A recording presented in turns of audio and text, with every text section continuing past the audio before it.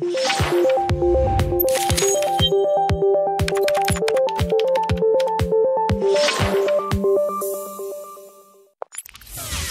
again everyone, and welcome back to Learn Linux TV. Today in the studio, right here, I have the brand new Oryx Pro, the Oryx Pro Advanced. And this new model has some impressive specs. And it not only features 12th gen Intel CPUs, but it also has a very powerful NVIDIA GPU, DDR5 memory, as well as a 4K OLED screen. And in this video, I'm going to give it a full review. System76 sent the new model into the studio, and I can't wait to tell you all about it. Now, before we get started with this review, there's a few things that I need to get out of the way first. And first of all, there's a very clear policy when it comes to reviews on Learn Linux TV. In fact, the rules are right there on the website. The basic summary is that even though System76 sent this machine into the studio for me to review, I don't allow any company to have any creative control whatsoever when it comes to the review content that I put out for you guys. In fact, I don't allow any company to screen review videos before you guys get a chance to see them, but to be fair, that's not something that System76 has ever asked for. I just need to make you guys aware of that because the rules when it comes to reviews are the same across the board. Anyway, let's dive into the review of the Oryx Pro Advanced. I actually really enjoyed my time with this machine. Unfortunately, I did run into a few problems, but I'm going to give you my full unbiased opinion on this new model, and let's just get right to it.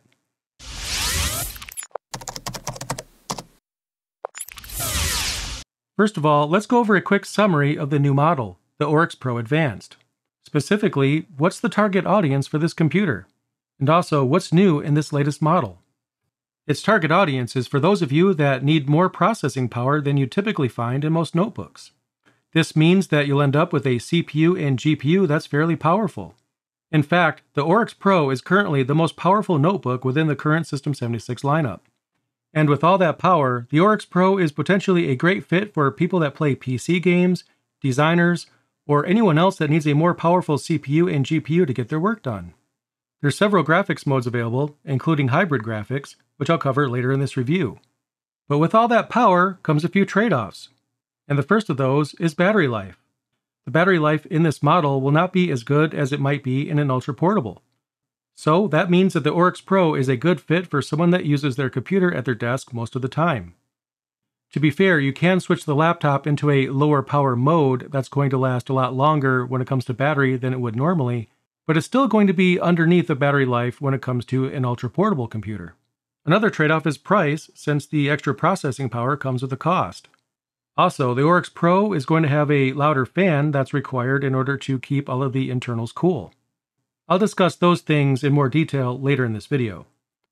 Anyway, the latest model in the Oryx Pro lineup is the Oryx Pro Advanced, which is the one that I'm reviewing in this video. The biggest highlight when it comes to this model right here is that it features a 4K OLED screen. But that's not all.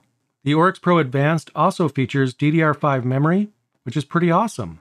You can order this model with either a 15-inch or 17-inch display, and there's also some other things that you can customize as well when you go to order yours. Let's take a quick detour and look at the out-of-box experience. If you were to purchase the Oryx Pro Advanced, what would that experience be like? Well, let's take a look at that. First of all, System76 definitely uses some unique packaging to say the least. Their packaging hasn't actually changed all that much over the years, but if you haven't actually seen their packaging, it definitely stands out. The box itself is very large, much larger than it needs to be when it comes to shipping a notebook. But that's probably a good thing, as it means that the box can absorb more impact during shipping.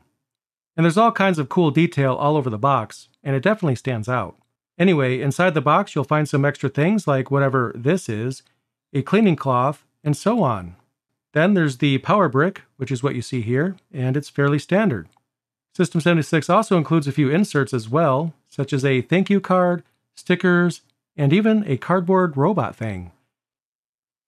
Then, of course, we have the computer itself, packaged with a protective sleeve over the display, and a protector between the display and the keyboard. So all in all, I'd say the packaging is pretty good. The computer arrived safely, and that's all we could really ask for.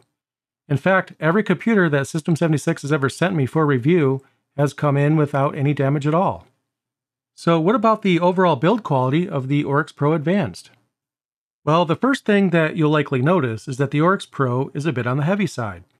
The 15-inch version, which is the one that was sent into the studio for review, weighs in at just over 5 pounds. But then again, keep in mind that this is a performance PC, not an ultra-portable. So in my opinion, the weight is more or less what you'd expect from a computer in this class. The chassis itself feels very solid, with tight hinges that feel very firm, but not so firm to the point where you'd need 2 hands to open the lid. Also, there's a decent number of ports as well. On the left-hand side, we have 2 USB ports as well as an audio and microphone port. On the right-hand side, we have a USB-C port, an SD card reader, and even, get this, a physical Ethernet jack. And that's awesome. On the back, there's an HDMI port, a mini display port, and also a Thunderbolt 4 port. So for me, it basically has all the ports that I could ever want on a notebook. So let's switch gears and talk about that display. The 4K display on this model is definitely going to be one of the most exciting things about it. And rightfully so. The Oryx Pro Advanced features a 4K OLED display, which is absolutely stunning. It's so great that I don't even think the B-roll in this review will even do it justice. What I really wanted to do was show you the Tokyo battle scene from the movie Godzilla vs. Kong, which is absolutely the best demo scene I've found yet when it comes to testing OLED displays. But you know, there's copyright trolls all over YouTube, so I can't even show you a few minutes of that movie just to bring out the quality of the display. So hopefully the B-roll will give you some idea of the quality, but take it from me, the screen is stunning. And actually is probably the best looking display that I've ever seen on a laptop. To be fair, this is the very first OLED notebook that I've ever tested, so it's absolutely possible that there's better displays out there. But the display that we have here is stunning, and it's also very bright. Moving around the chassis, let's take a look at the keyboard. The keyboard on this model is virtually the same keyboard that this lineup has had for quite a while now. And actually, I think it's one of my favorite keyboards that are featured in notebooks today. My only complaint about this keyboard is that there's a numpad, so the keyboard is a bit off-center as a result. I really wish we had keyboards available without numpads, but that's just a matter of opinion. The keyboard is still great to type on, and I really enjoy using it. But again, if we were able to be without the numpad and the off-center keyboard, then I would like it even more. In addition, the keyboard is also backlit with multiple color options. The backlight was turned off out of the box, but there's keys on the right side of the keyboard that'll allow you to enable or disable the backlight as well as change its color. Personally, I don't feel like I need a backlight at all. It's not something that I've ever found a use for. But with computers like this, I sometimes find myself turning it on anyway because the various colors that are available are really cool. Continuing, the trackpad is fairly standard. It's not the best that I've ever used, but it's far from the worst. I'd say that it's more than acceptable, and I have no complaints about the trackpad itself. But what I do find issue with is the fingerprint reader. You can see it at the top left corner of the trackpad. Using the fingerprint reader, you can actually log into the machine by swiping your finger over the reader. Or at least in theory. In my experience, the fingerprint reader doesn't actually work. When I went to enable the fingerprint reader, there was no option for it in settings at all. And I thought that was really strange. And that made me curious if System76 even mentions the fingerprint reader at all on the product page for this model, but they don't. It's not listed at all as a feature, but it clearly exists. So I decided to try and get it working. What I did was I installed a couple of packages that were missing from Pop! OS, and these packages are responsible for enabling fingerprint reader support. On the screen right now is the command that I used to enable fingerprint reader support. I just had to install these 2 packages right here. Anyway, after I installed those packages, I rebooted the machine for safe measure, and after that, the missing fingerprint option was actually present and fully available. So I scanned my finger, and it looked very promising. It looked like it was going to work. But unfortunately, I was unable to unlock the computer with my fingerprint. I even tried deleting and rescanning my fingerprint, but it still didn't work. So that was unfortunate. So I have 2 issues with this. First of all, if a computer has a fingerprint reader, then I would expect a company like System76 to get it working. I mean, the company is known for making computers that are born to run Linux. So having a fingerprint reader on this computer that doesn't actually work is a bit alarming. But also, I really don't understand why the packages that are required for fingerprint support aren't present by default. I could be wrong, but I'm pretty sure that merely having these packages installed is not a problem. GNOME itself should only allow the option to show up if you actually have a supported fingerprint reader. But unfortunately, after I installed those packages, well, it still didn't work. The way that I see it, if the fingerprint reader is not supported, then it has no business being present. Moving on from the trackpad, let's talk about the switchable graphics on this model as well as battery life and fan noise. The Oryx Pro Advanced features 4 graphics modes: integrated graphics, NVIDIA graphics, hybrid graphics, and compute graphics. On my end, I tested everything other than compute graphics, which I didn't have a use case for. Anyway, here's how the switchable graphics works on this model. With hybrid graphics, the computer will use the integrated GPU most of the time, and as needed, you can launch individual applications against the NVIDIA card whenever you need the extra power. So you could think of this mode as a middle ground between lower power and full power. NVIDIA mode, on the other hand, ensures that the NVIDIA GPU is always active, and that should give you full power. But then again, I haven't noticed any discernible difference in performance when it comes to apps that use the NVIDIA GPU while running in NVIDIA or hybrid modes. Anyway, continuing, we also have integrated graphics mode. And in that mode, the NVIDIA GPU is fully disabled, which will end up giving you the best battery life that you could possibly get from this hardware. In that mode, I was able to stretch the battery life to around 5 hours, but your mileage may vary. The other modes will give you less battery life, since outside of integrated mode, the NVIDIA GPU is always at least somewhat active and uses extra energy. But another trade-off when it comes to integrated graphics modes is that external displays can't be used in that mode, which is a bit of a bummer. The most likely reason why this is the case is because the display ports are probably wired directly into the NVIDIA GPU, which is incredibly common when it comes to notebooks. So in that mode, the Intel GPU isn't able to access those ports. You can also switch modes at any time, and every time you do so, a reboot is necessary. And I think that the ability to choose between these different modes is definitely an awesome feature. Next, let's talk about fan noise. The fan on the Oryx Pro Advanced isn't the loudest fan of any computer that I've used, but it's also not the quietest either. To be fair, a louder fan is to be expected on a performance model like this one.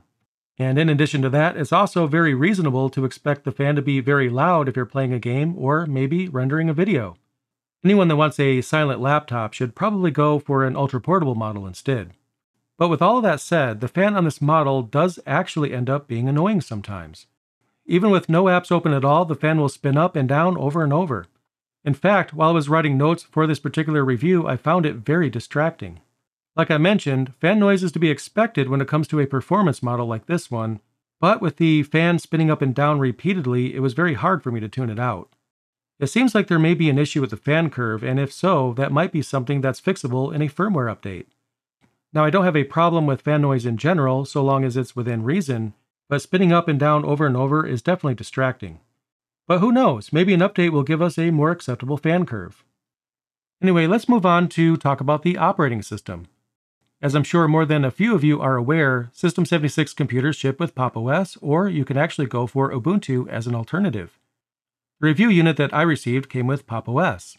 Considering that Pop is my favorite distribution, you won't hear any complaints from me about it being the default. It's great, and in my opinion, it's the best desktop distribution you can get because it's the most compatible when it comes to Linux, and the experience is very professional.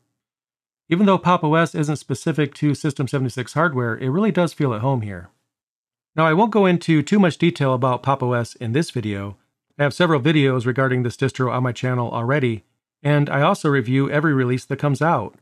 But Pop! OS does have a new and interesting bug that I've noticed, where the battery just stops charging for some reason. This happens regardless of what the current battery level is, and it also happens even with no apps running at all. Now, this bug isn't specific to the new Oryx Pro though, as System76 machines that I have from previous generations have the same issue now, so the only thing that I can think of is that there's a bug in the Linux kernel. But I did make System76 aware of this, so they're looking into it. But anyway, Pop! OS is great, I really love it. That's not a surprise for anyone that's been following this channel. I've basically said that a lot, and with good reason. Pop! OS is awesome. So it's definitely a great fit on the new Oryx Pro Advanced. When it comes to performance, the Oryx Pro Advanced is very fast. And I guess that's to be expected considering that this model has a 12th gen Intel Core i7 CPU as well as an NVIDIA GPU. And the fact that it has DDR5 memory makes it even better. In every test, the performance has been great. But there was actually one test that didn't go so well. I decided to test video rendering on this model because I figured with its powerful resources, along with its OLED display, the new Oryx Pro should make for a fantastic editing machine. But what's odd to me is that rendering a 17-minute video took almost 40 minutes. And that's about the same amount of rendering time as I've had on older and less powerful models. And to go really crazy, I decided to compare the rendering against an M1 Mac. I had an extra one lying around and I decided to put it to work. And the M1 Mac actually got the same rendering project done in just over 12 minutes. I used the same project file, the same resources, the same everything. The same program, just a different computer. And considering that the CPU and GPU in the Oryx Pro is actually rated better than the one in the M1 Mac, I just can't see any reason for that to be the case. Now, considering that I'm rendering 4K content, that is a big workload. And you might even be able to argue that 37 minutes to render a video isn't the most egregious amount of time, but for a computer this powerful, I absolutely expected faster render times. So to me, that was very disappointing.